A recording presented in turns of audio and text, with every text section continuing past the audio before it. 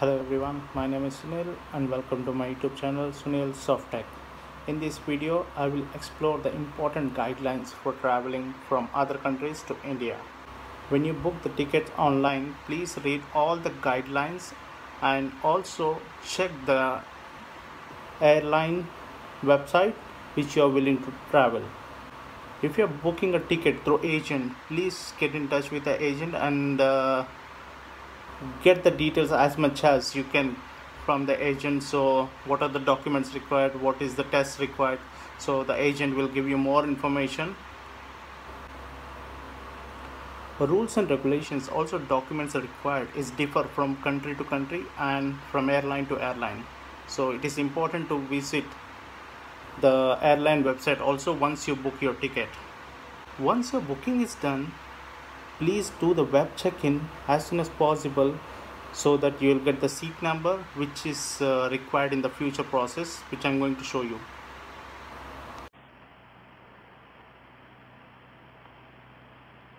Now go to the website newdelhiairport.in. In this, now you need to go here. You can see here Air Suvidha. You need to go here, click on here, and you can see here fill self-reporting form, and this is mandatory for every passenger arriving into India. This is very important, because even if you don't fill it online, you have facility to fill it manually once arrival, but once you fill this form and carry this form along with you, it's very useful. So we'll see how this is going to happen. Just click on this form, and you can just for example, you can just enter some random number.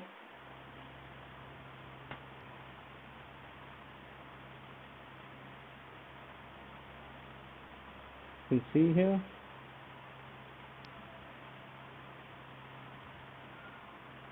So as I said in the previous, you need to enter your seat number here. It's like 20 kilo. The star represents it's mandatory. So now here you need to upload your passport copy.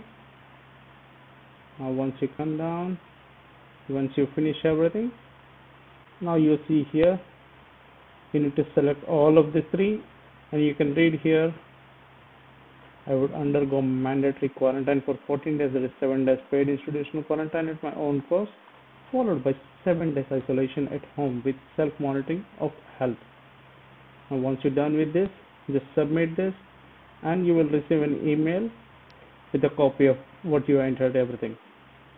So that's how self-reporting form to be done. Now we'll go back to the main website.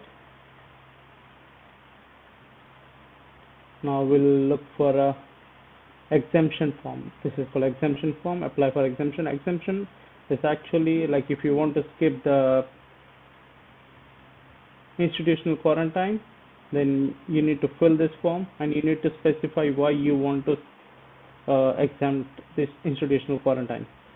So as you can see here, as the state rules of Karnataka, Kerala and Odisha, all asymptomatic passengers will undergo home quarantine. All asymptomatic passengers having the first airport of entry located in these states have to undergo 14 days mandatory home quarantine. Hence the exemption is not required. So this form is not required for these three states. This form is not required. We'll see here.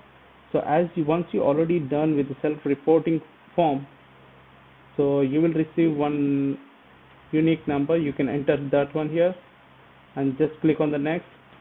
So here the rest of the details will be captured automatically.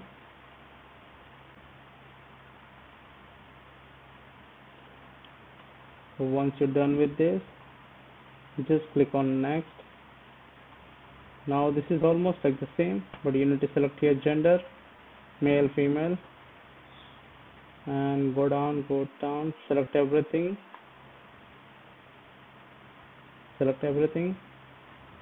and you can see here exemption category. So exemption category, when you come down, you'll see here what are the categories available for the exemption. Under this, according to the category, you need to upload the file. You need to upload the file here. To upload the file, which are the documents is required, you need to see here. You can see here for the first category, second category, third category, fourth category, and fifth category. You need to submit this form 72 hours before your travel. Even if it is less than 72 hours also, just try to apply online for this exemption form and just wait for the approval. So once it will get approved, you will receive an email stating that it is approved. There is also a chance once you carry your RT-PCR negative report, you can show this report on arrival and you can still exempt the paid institutional quarantine. So that is also one more chance. If you are carrying a negative report which is less than 96 hours, which has done less than 96 hours prior to your departure, so you can still exempt the paid institutional quarantine. But one more thing, you can read here, I agree to undergo 14 days home quarantine in the above mentioned address if my application is approved. If rejected, I agree to undergo the institutional quarantine as per the government norms and approved center. So that's how it is. If your application is approved, you can skip this paid institutional quarantine.